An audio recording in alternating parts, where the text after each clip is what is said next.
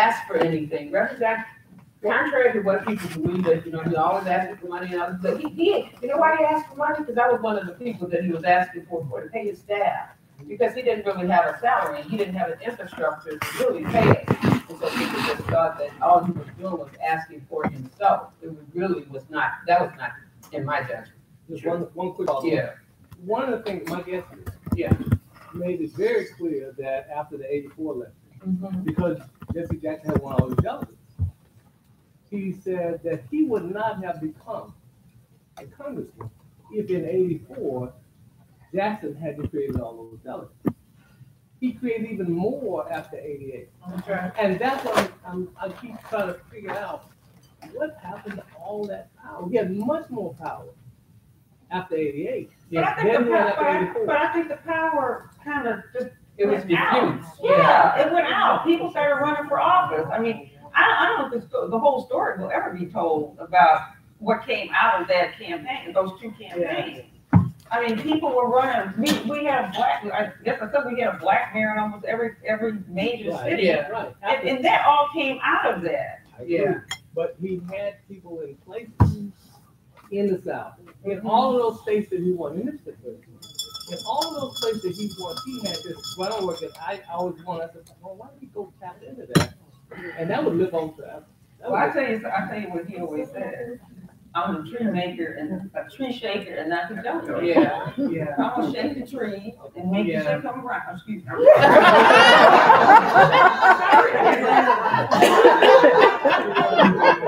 You don't know what a bunch of journalists.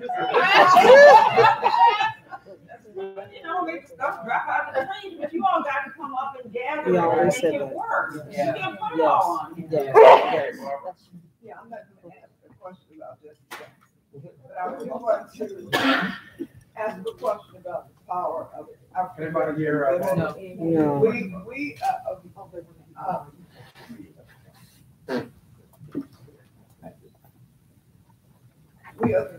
we are the most loyal voters for the Democratic Party, 95%, I believe. So who is going to advance our agenda? Are we going to be tough enough to fight for opportunities and change for black women? I see in this city here, black women, I've never seen so many black women homeless, dragging in little carts around. This homeless issue is under question. So I want y'all to impeach him and do all these other things, but who's going to be dealing with the core issues of black women and men suffering, and who's going to be fighting in here for us? It's not happening in D.C. No, Barbara, and I know you asked something similar at our last forum. I absolutely agree with you. But I also agree with Yolanda. I think we have to see this now as a shared responsibility, because there is so much happening in this country that it takes more than just a few leaders at the top. I mean, one of the things that I am hopeful about is this new group of African-American women that have come to Congress. They are going to double down with the women that we already have in Congress and be serious with purpose. I mean, they are fighters. They are young. They're not taking any crap off of anybody. They're going to have to learn a little something. We all get knocked down because we think we're too smart. But the fact is, I think you have the most power. And I say this all the time because after the 2008 campaign, I went to film school, because I was so tired of not being able to see myself and to see a woman, to see what we were really capable of.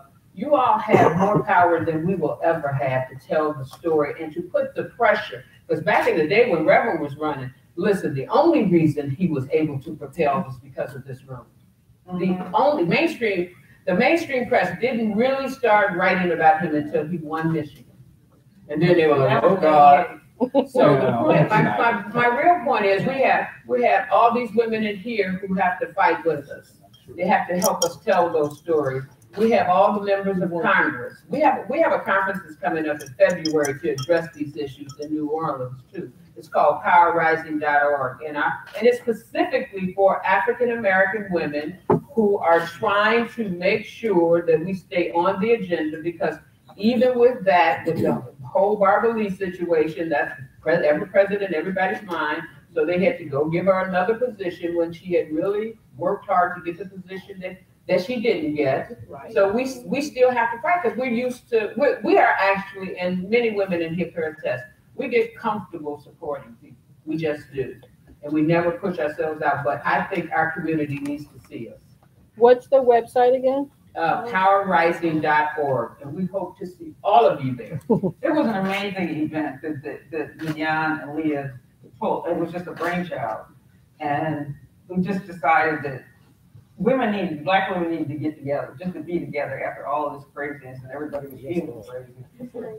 When do you think When do you think the time will come when we won't find women in the situation where Barbara lives, where people, when is that going to happen?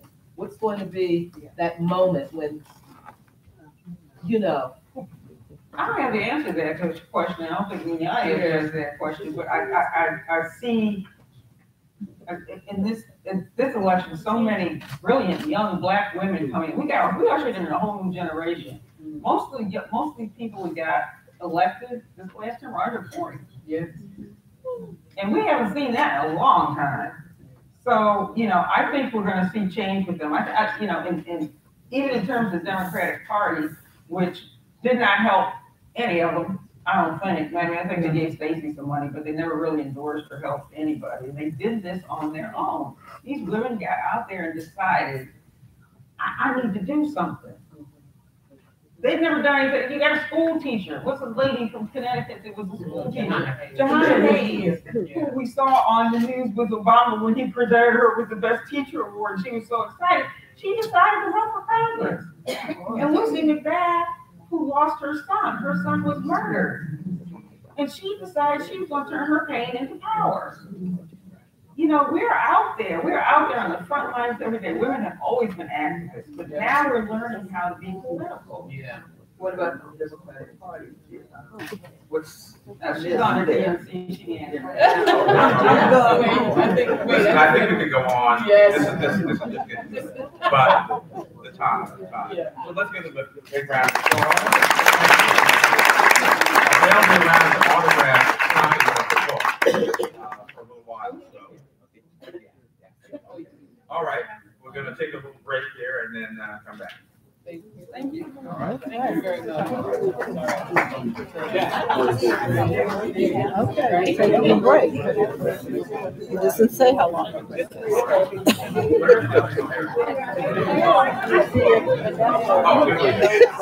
You want to say something? No, I'm glad to be here. These events are always exciting and informative. Awesome. Introduce yourself again. I'm Angela Ford, founder and executive director of the Obsidian Collection. Okay, and what is the Obsidian Collection? We're digitizing the Black Legacy Press and photojournalists, so we're capturing and digitizing history to share with millennials and Gen Z generations. Awesome. I know